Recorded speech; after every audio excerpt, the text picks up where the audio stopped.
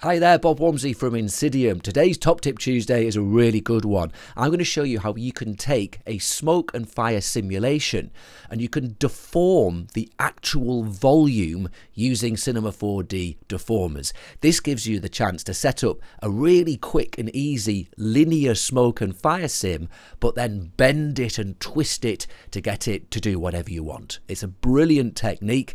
Let's start that clock and we'll get started. In our scene we have this primitive cylinder which we'll be using a bit later. Let's switch that off. We've got a Helix spline, you can use any spline, and we have a default xpExplosiaFX object. Let's get that set up first. So this is where we're going to do our smoke and fire sim. In the solver tab we're going to change the size so it's nice, tall and thin is what we want. So 50 by 1300 by 50. Okay, and we want to come down and we want to make sure that nothing can escape from the sides of this container. So look, in the container options we can block all of these sides apart from, so the fluid is completely trapped apart from it can escape from the top bit. And then let's leave everything else as is. Now we need an object that's going to emit fuel. We're going to use a sphere to do that. So let's bring it in. Let's bring that sphere to the bottom. We'll just dolly in. We want this sphere to be quite small. Let's make it maybe 5 centimeters radius and have it down there. Now this needs a tag. Let's go to tags, extensions, INSYDIUM, and we'll put on a xpExplosiaFX source. And in that source tag we're going to switch off solid so it's filled up with fuel in the volume as well.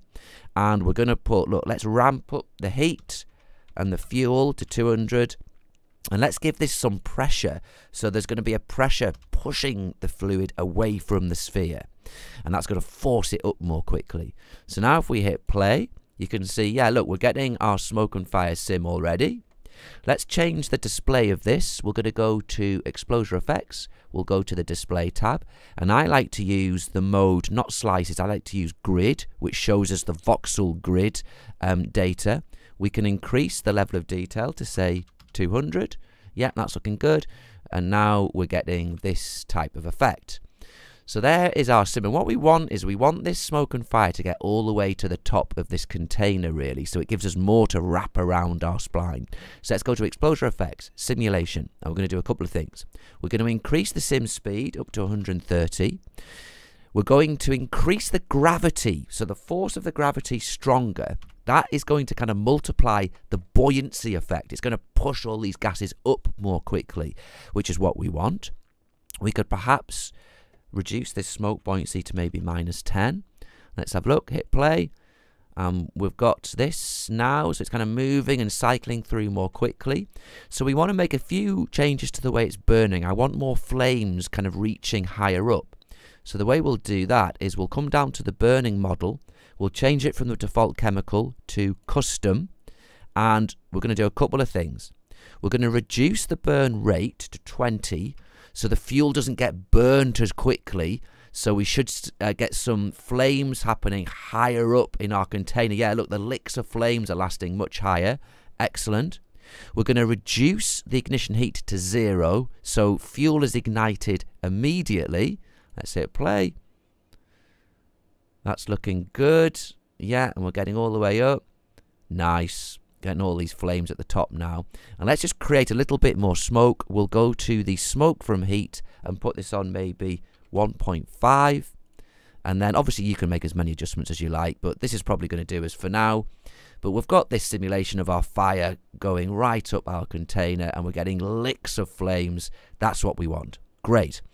So now this is the key. It's so quick and easy to set up a simple sim like this. So we can do it in this very linear way, and then we can deform it into the shape that we want. So to do that, we need to go to the deformers menu here. Let's pick a spline wrap. We'll make a spline wrap. Let's just go to the first frame so there's no data in our scene. We'll make the spline wrap a child of the xpExplosiaFX object. The spline wrap needs to know what spline do you want to use. So let's drag in our helix. We need to get the axis orientation correct. We want the +Y.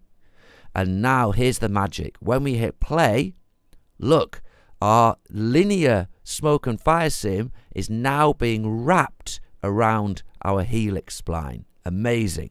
And if we just come in a bit, this is procedural. So if we go to our Helix and we change these angles, look, we can actually animate these should we wish and change how this spline is looking, and you can do that and keyframe that for your simulation. And one thing to note is the more that you are deforming the smoke and fire sim, the more kind of voxel detail you need, the more data you need to be able to do that, so you don't get any kind of stretching effects.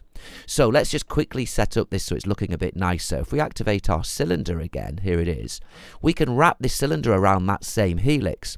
To do that, look, let's take our spline wrap, hold control, make a copy. We'll make this one a child of our cylinder. So now the cylinder's being wrapped around that same one. Let's go to our camera.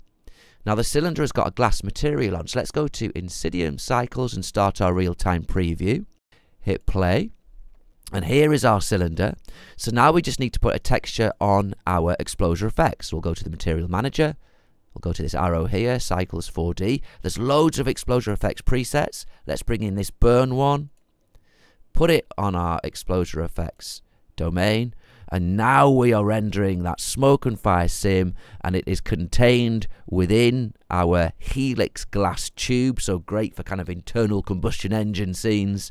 And we're getting this amazing looking quick render in what looks like an incredibly complex smoke and fire sim, but actually really simple and easy to set up.